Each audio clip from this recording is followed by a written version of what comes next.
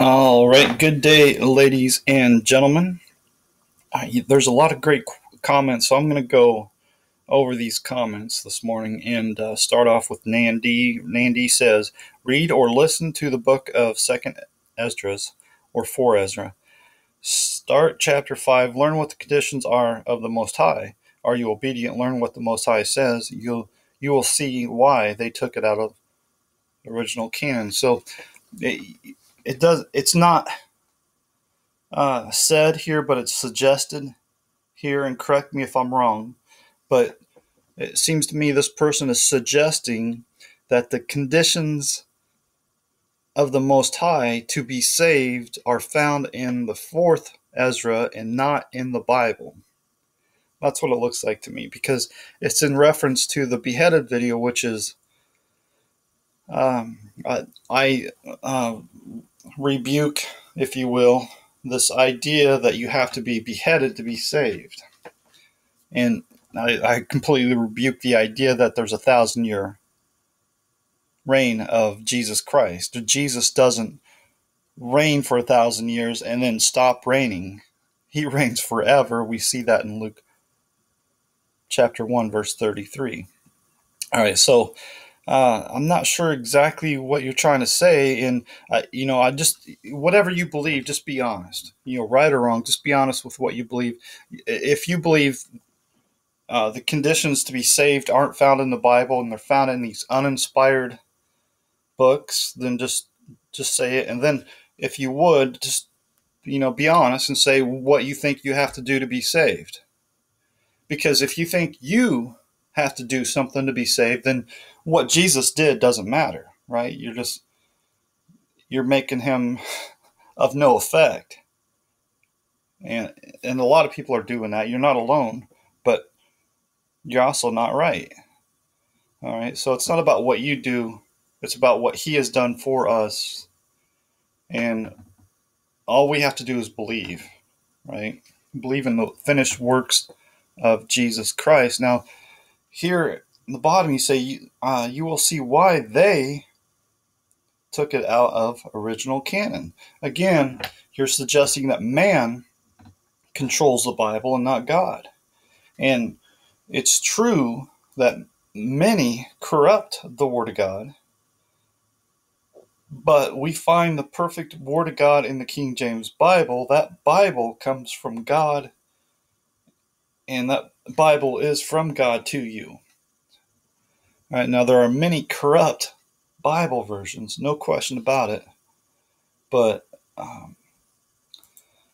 we do have a perfect Bible in the King James Bible, and God is in control of it all.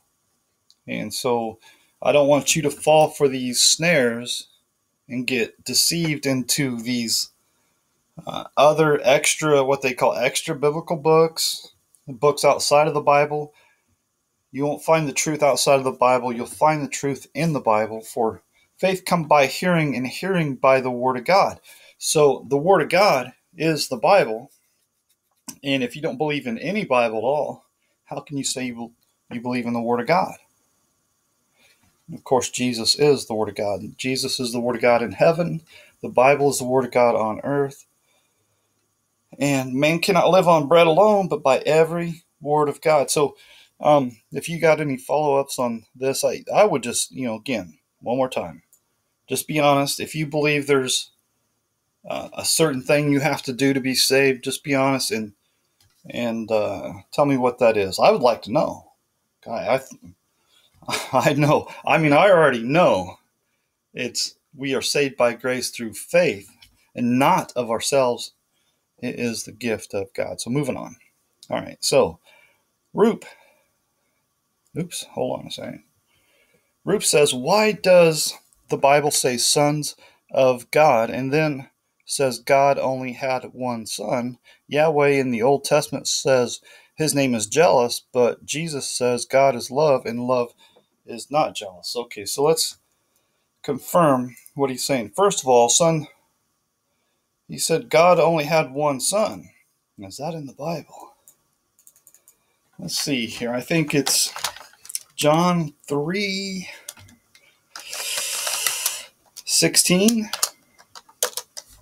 Does that sound right? For God so loved the world that he gave his only begotten Son, that whosoever believe in him should not perish but have everlasting life. Now, where are you getting this idea that God only had one Son? Well, let's see what the ESV is. The ESV is very popular, right? For God so loved the world that he gave his only Son. That's where he's getting it from.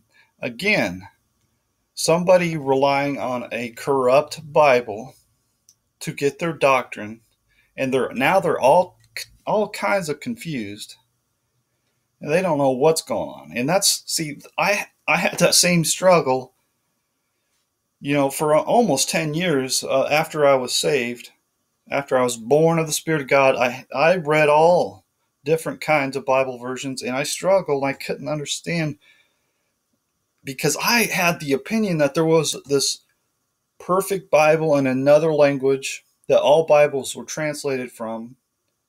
And I come to find out that no, that's not the case at all. Somebody lied to me. There's not a perfect Bible in a foreign language. We have the perfect Bible in the King James Bible. All right. So let's examine this a little bit. So, for one thing, like in John 1, all right, so if there was any doubts, does God only have one Son?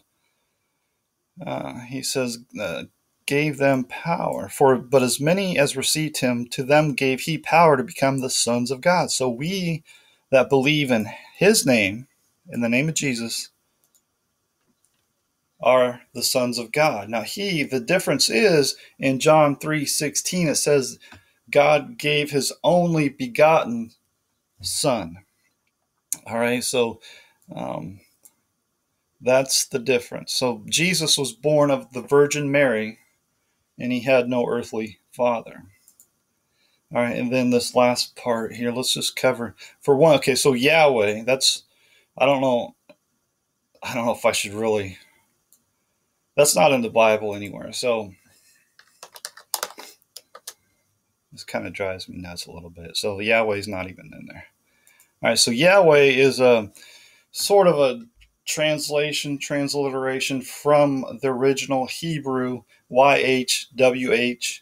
And so they added the E's to make it an English sounding word. So it's sort of a conversion from an old dead language. And so the assumption is that the old Hebrew is the Jewish language. All right. And I'm getting into this. So people are putting their trust in the Jews, not the Jews from the Old Testament, but modern day Jews who reject Jesus Christ. So people who call themselves Christians are putting their trust in modern day Judaism, and to get their words from people that reject Jesus Christ and getting their information from them, trusting what they say. That's basically what it is. And we are warned over and over to not trust these guys, to watch out for, beware of dogs, beware of the concision. All right. And it even says that these modern day Judaisms are contrary to all men. All right. But people are going to trust what they say. Oh, Yahweh's the real name? Okay. Well, never mind the fact that you completely reject Jesus Christ. I'll take your word for it. Why would you do that? You don't trust even the God speaking English? You're going to trust these guys that reject Jesus Christ. Okay. So anyway, and I'm probably running out of time. So, that kind of burns me up, because what you're saying is I don't trust any Bible on earth. So is his name Jealous here? That's not going to work, is it? All right. So whose name is Jealous and is a jealous God? So I'm not going to be able to get into the other part of this. So I'll continue in the next video.